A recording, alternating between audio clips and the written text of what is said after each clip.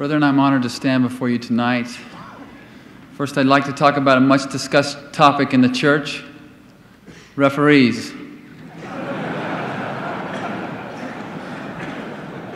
Before each game at BYU, the captains of the two teams meet at the center circle with the referees to go through a meaningless ritual where nothing of real significance is said. But on the day we played Notre Dame, a referee friend of mine said something during that meeting that really hit home with me.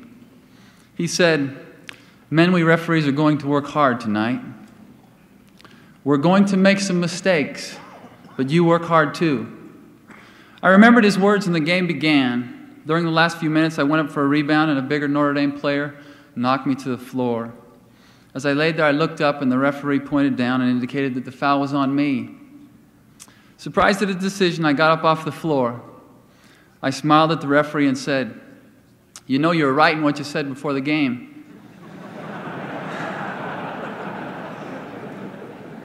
He looked at me with a puzzled expression, and I continued, "You said you were going to make some mistakes tonight, and you just made a big one."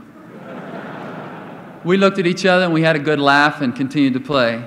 But I have great respect for referees because they make many tough decisions, which must be made in a split second, and which are open to public view. But there are decisions in life that are much more important than those made by referees. Decisions made in a slow, deliberate, prayerful, private manner. Such a decision is whether or not to go on a mission. While I was growing up, I had a desire to serve a mission, but when it finally came time to send in the papers, I was hesitant. The decision became filled with pressures. I didn't know whether to leave after my freshman year, after my sophomore year, or after I completed my college education. I fought with a multitude of inward thoughts and feelings. I also wondered if I had enough knowledge to go out there and give what was so precious to me to somebody else. I talked to a lot of people, and most of them willingly shared their opinions with me. Some said that I should go immediately, others said later, and some said I shouldn't go at all. I wonder if I'd asked you, should I go now, or later, or not at all? What would you have told me? Perhaps you would have been like one of our great priesthood leaders. I went to him and we talked about my situation. He listened with patience and concern. After I expressed my feelings about being able to play basketball when I returned, he said with words that sank deep into me, "Devin, if you serve a mission and serve faithfully, when you return, you will be a better basketball player than you are now." I had great confidence in that man, and I felt he was moved by the Spirit to say what he did. I felt he was talking to me personally and not to all athletes who serve missions because each case is different. He could advise me, my parents could advise me, my friends could advise me, but they couldn't serve for me. It was me that was going, and no one else could make my decision. I had to make that myself. One reason I desired to serve a mission was because I had seen the impact that serving a mission had had on my mother and father. Many times in our family home evenings, Dad would mention his mission. He told us about his call. He had a desire to serve a mission, but when he expressed that desire to his father discouraged him from going. My dad grew up on a chicken farm in American Fork. Because of failing health, his father didn't feel that he'd be able to maintain the farm, and there would be no money to finance a mission. Bishop Melvin Grant came to discuss the matter with my dad's family. When Dad's father told the bishop that his son couldn't go, Dad's mother stood right up from her chair and said, "I'll take care of the chickens. My son George is going on a mission." And so he went to England. My dad told me that a few months into his mission, he received a letter from his mother that said, "I think the chickens know where you are because they've never laid as many eggs as they're laying now."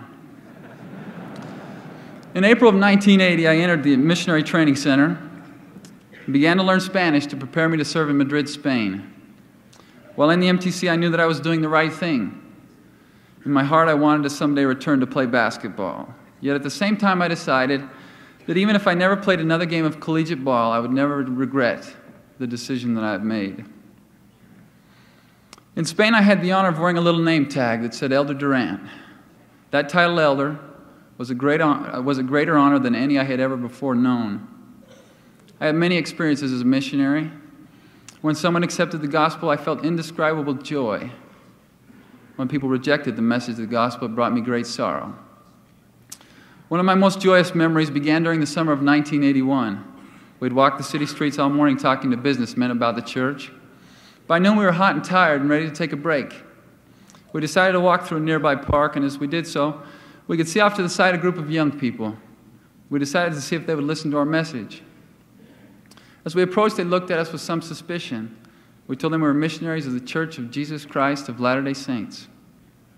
They laughed a little and made some mocking comments. It seemed obvious they didn't want to listen to us, but there was one young man in the group who looked at us with sincere interest. So we focused our attention on him. He had a guitar. We asked, "Would you play something for us?" He smiled, lifted his guitar, and began to play. When he finished, we told him more about ourselves and our message. He told us his name was Jose Manuel. We talked for a few more minutes and then ended the conversation by asking him if we could talk another day about our church. He replied that he'd be glad to listen to us so we could find him in the park most every day, taking his dog for a walk or playing his guitar. As we left, we couldn't imagine this young man ever being baptized. A few days later, we were in that same area. To our pleasant surprise, there he was. We asked if he would listen to us. He consented, and we pulled up 2 park benches, and my companion and I sat on one, and he sat on the other. We looked into Jose Manuel's eyes and told him about Jesus Christ.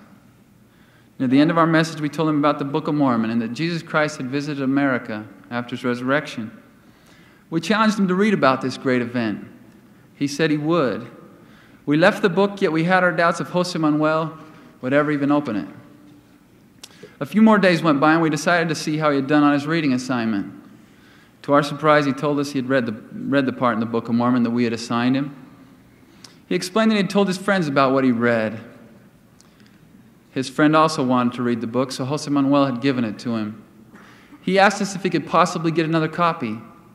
We told him we could probably work something out. After that, we continued to teach Jose Manuel the gospel. We saw him change his appearance and his heart. He wanted to be baptized. Nearly 3 years have passed since we first met Jose Manuel in that park in Madrid. He is now a member of the church. A few months ago, he, like you and me, had a decision to make. He had to decide whether or not to serve a mission. Jose Manuel had every reason in the world not to go. He was just a recent convert. His knowledge of the gospel wasn't that extensive. He had lost his father a few years before, and his mother didn't want him to go. Other family members didn't want him to go either. He didn't have the finances to be able to serve for 18 months. He also had to complete his military service before he would be able to even think about serving a mission. Everything was against him going on a mission. Every one of us, as we think about a mission, can find a number of reasons why we shouldn't go. We must each look beyond those reasons. The key is to look for reasons to go. And Jose Manuel had some reasons to go. He knew that Jesus Christ was the Son of God and the Savior of the world. He knew that Joseph Smith had seen a vision. He knew that the church was true. He knew that it had changed his life, and he wanted to go out and share that with others. Jose Manuel had a desire to serve. He was called to the work. With the help of the Lord, he was able to work things out. That always seems to happen. He overcame the obstacles, and he's now serving in the Spain-Barcelona mission. We're all faced with different obstacles that sometimes make serving missions seem difficult. In my dad's case, his father was ill. Jose Manuel's family didn't want him to go. I wondered about my basketball future. Many of the obstacles we face are those within our own minds. For just a minute, I want to talk directly to you. Just you. You who might say, I have this girlfriend, or I've got a good job and a car, or I've never been good at schoolwork, and I know I could never memorize the scriptures and all those discussions, or I can't talk to people who I don't even know, or I couldn't be obedient to all the rules missionaries follow, or I don't really know the church is true, so how could I tell others about it? To those who have such thoughts and feelings, if you don't now have a testimony, you can gain one on a mission. Your girlfriend will be all right. You can learn the scriptures and the discussions well enough to be effective. You'll have the courage you need to talk to strangers. You can be obedient. You can do it. Some of you may be fearful about your ability because at this point in your life you've struggled. Perhaps you've not been academically gifted or socially prominent. I agree that being socially graceful, well-educated, experienced in leadership, and able to speak well are useful talents for doing missionary work. But there is something beyond these which can give a missionary his real power. I was told recently of 2 missionary companions. One had many outward talents. The other didn't. They had received a letter from a man and his family to whom they had taught several discussions. The letter told the elders to come by and pick up the Book of Mormon because the family had decided they were not interested in continuing the discussions. The more outwardly talented elder felt confident that by using all his social and learning skills, he would be able to change the man's mind. During the meeting, he used every persuasive skill he could think of. The other elder listened. Finally, the man agreed to continue the discussions. Later at the family's baptism, the talented elder remembered that night with some degree of pride. After the baptism, the man told him, "The night I changed my mind and continued to have you teach me was the most important night of my life. As you talked to me, my mind was so determined to not listen that there was nothing you could have said that would have caused me to continue. But then I looked at your companion. His eyes were focused on me. I saw in his face more love than I'd ever known before. My heart felt the spirit that made it so I could not resist his silent message. I decided then that if this church could cause someone to love like that, then I wanted to be part of it." Outward social and educational talent helps, but more needed than these are the inward talents of love and faith and testimony. In these talents, we can all be equal. If your health will allow, make yourself worthy to serve. Push aside the obstacles and go. I pray that the Lord will bless us in all of our decisions. Decisions about missions, decisions about marriage, decisions about dedication, about character, about morality. I'm grateful for the honor that I had of being Elder Durant while in Spain. I know that Jesus Christ lives, that while he was on the earth, he taught us the way that we ought to live. I know that he expects us as holders of the priesthood to take what he has given us and go out and share it with others.